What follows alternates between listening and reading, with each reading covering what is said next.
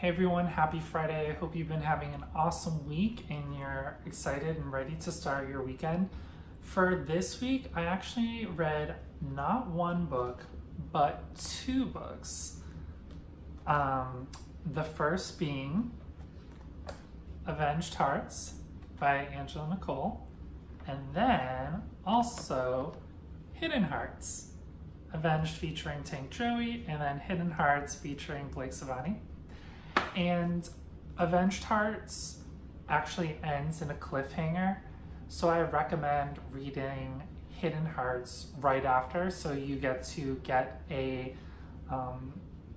conclusion to the story and where you leave off in Avenged Hearts, so then that way you're not left hanging. And then definitely do not read Hidden Hearts before Avenged Hearts, because it'll be out of order and you'll be confused. So, Avenged Hearts, and then Hidden Hearts. I'm going to read one quote from the book that literally encompasses pretty much the whole thread of what Avenged Hearts is about.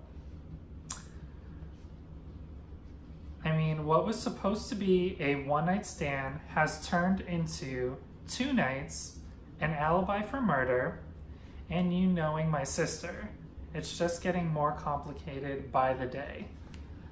That literally sums up the basic premise of this story and what takes place. And I am going to name my top 5 reasons why you should read these 2 books. Number 1, mystery.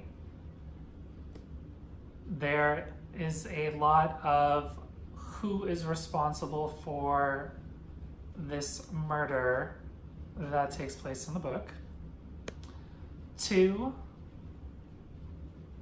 there's romance, which maybe was a given, but you never know. 3,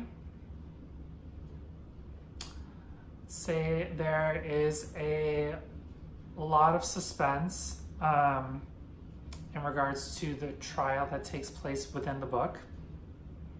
4, there is a cliffhanger, but you do get a resolution in Hidden Hearts. And then 5, potentially a happily ever after, but I'm not sure. You would have to read Avenged and Hidden Hearts in order to see how those play out. So have you read Avenged Hearts and Hidden Hearts by Nicole before? And what did you think about the stories? And stay tuned for upcoming Friday reads and spotlight interviews coming soon. Currently have a few different ones in the works that I am fine-tuning and planning. And I'm excited to have brand new content for you soon. So have a great Friday and a great upcoming weekend, everyone.